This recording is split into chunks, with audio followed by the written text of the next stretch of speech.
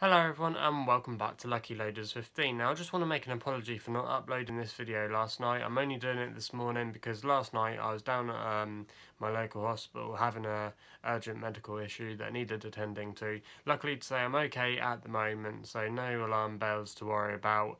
But unfortunately that's why I couldn't make this video last night. But hopefully we can have a good day today. A lot of good racing going on at Ascot and Haydock today, and that's where we're going to be mainly focusing our attention today. And we'll also throw in a selection at Taunton as well. So stay tuned for that. I'll just quickly reflect on how yesterday's selections ran. We did have a winner in the end. We had a winning nap with Ramesses de Tele at Chepstow. I thought that was a very impressive performance. It's done very well since it's gone over the chase fences. I think that might have been its second win now over its 3 starts over chase fences, and it gave away about a stone yesterday to the rest of the field against some 2 okay rivals with the likes of Ron's Dream and also as well a few other good horses in there. So all in all, that wasn't a bad performance. Our other horses that ran weren't nothing spectacular. Daytime Ahead finished 4th. Every dance that danced, that last one in the bumper at Musselburgh never really was in the frame. And then our other horse, Hublani, which did drift out pretty much before the start of the race, really didn't get into the race. Travelled okay, but when it came down the home straight, it didn't have a turn of foot whatsoever compared to its rivals, and that one was really disappointing considering it had a couple of promising form lines. So that's how yesterday's selections ran, and hopefully we can improve on that performance yesterday and have a few winners here. So we're going to be starting off today at Taunton in the 150, and this is going to be our unknown shot in the format that we normally do on here in our Each Way Lucky 15 predictions of the unknown, the nap, next best and the long shot. And the unknown, we start off at Taunton in the 140 with a horse called Vocaliser. Now I know it's a short price favourite, it's currently 11 to 10 on at the moment, but I thought I had a very good chance. It's trained by Robin Dickin. Charlie Post takes a ride, and the reason this is an unknown because it's still a novice, still learning its trade over the chase fences, and it's been running very well of late. It's been in the first 2 and its last 3 runs, so it's been very consistent towards the front end of the races, and it's got a victory at Leicester amongst those.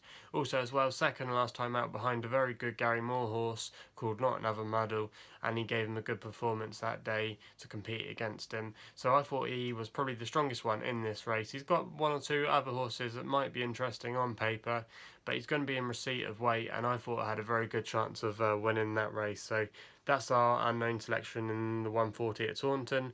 We then go to Ascot for the next best, and we go with a horse that we have won with before called Midnight Tune, currently around 7-1 bookmakers at the moment. Aidan Coleman takes a ride for Anthony Honeyball, and Anthony Honeyball's been having a very good season, been very profitable to follow, and I thought Midnight Tune could maybe make the step up from handicap company to grader company and could put in a good performance. It's often been a front runner, and it's got some good form lines in those wins that it's recently had in its last 2 starts, beating some decent horses that subsequently have run some good races. So I thought maybe Midnight Dream was a little bit overpriced, and it's going to be our next best shot for today. And I thought, even though you got the Warren Greatorex horse that is definitely the one to beat, I thought Midnight Tune could give it a good go. So that's going to be the next best there. We then go to our long shot in the 225, a pretty much a wide open handicap. I'm going with the horse here, Night of Sin, currently 12-1 with bookmakers at the moment, and it's trained by Nick Williams, whose stable been in very good form. I think Wednesday they had about 4 winners or something like that, or they had some very good performances. He uses the services of the jockey of Lizzie Kelly, who often rides for him, taking a valuable £3 off, so that will be handy there. This horse, Night of Sin's got some good form, was unlucky to lose last time out at Exeter, and we actually backed it that day at Exeter where it finished 2nd, and before then it ran at Ascot where it finished 7th, and it wasn't disgraced in that race by finishing 7th.